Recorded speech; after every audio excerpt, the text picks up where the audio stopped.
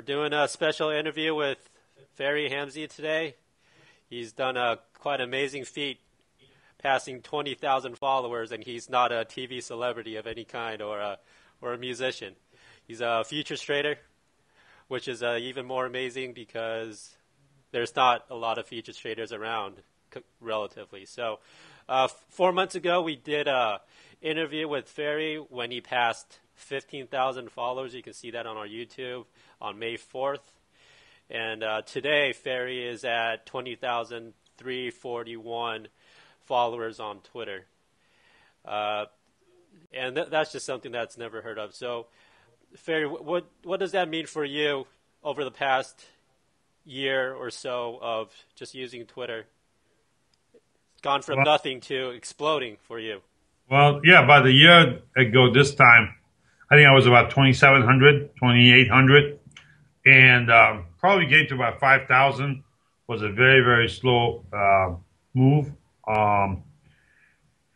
But we picked up. We did 3 gurus at SIBO, and as they say, the rest is history. We just kept on rolling up on Twitter. And the result was really to be multifaceted, to appeal to a large number of people, be respectful, be straight shooter, have your profile available, your picture, your phone number, your email, and then, just answer people, try to help them, try to stay on the message, and then have a appeal to different segments out there. I mean, I do a lot of music. I do some stuff on Iran. I post certain unusual stuff in finance where I found things like what was happening with Flash Crash. That kind of did a quasi-trending, if you will. A lot of people RT'd it.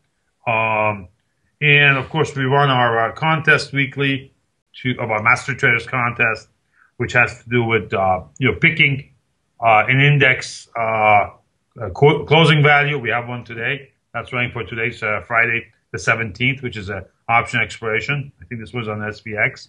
We rotate every week. And we give them a copy of the book or maybe this polo shirt. It all depends. They win the first or second. But we also try and teach them something. So you're trying to keep people engaged.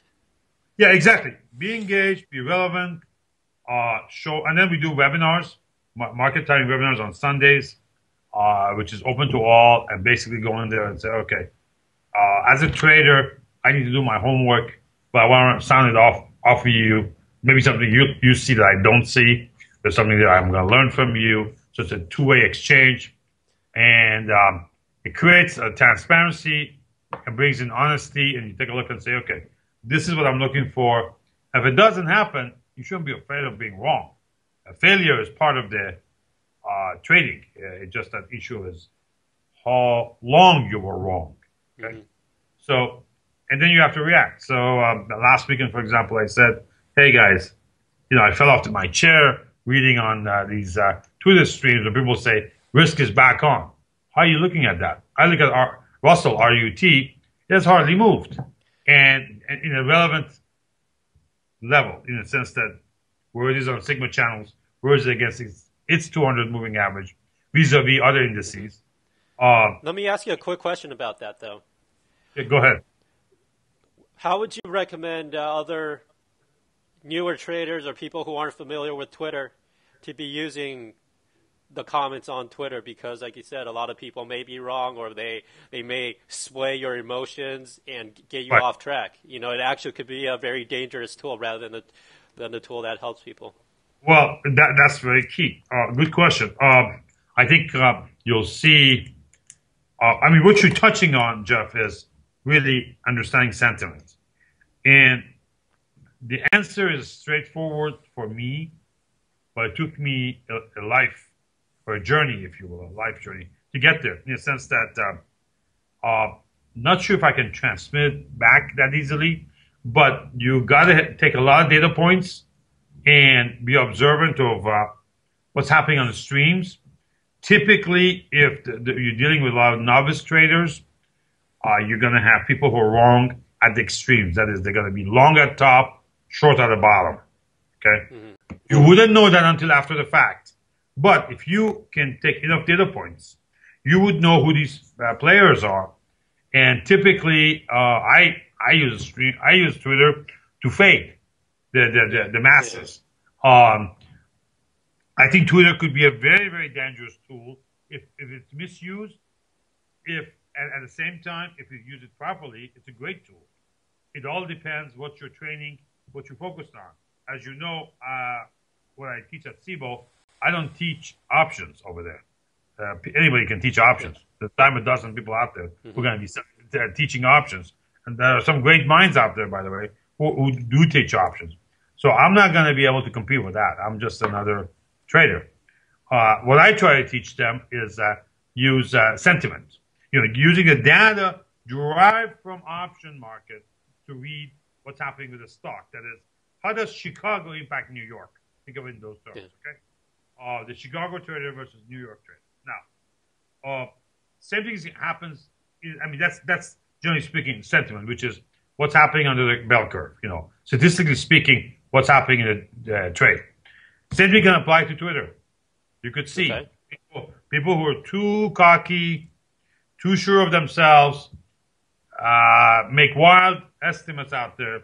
Those are probably the people you want to fade. Usually, those are the guys who are most likely to be wrong. It doesn't mean they're always wrong. It doesn't. The other week I was fading one of the guys who's fairly good on Twitter, by the way, but he's been on a streak of being wrong.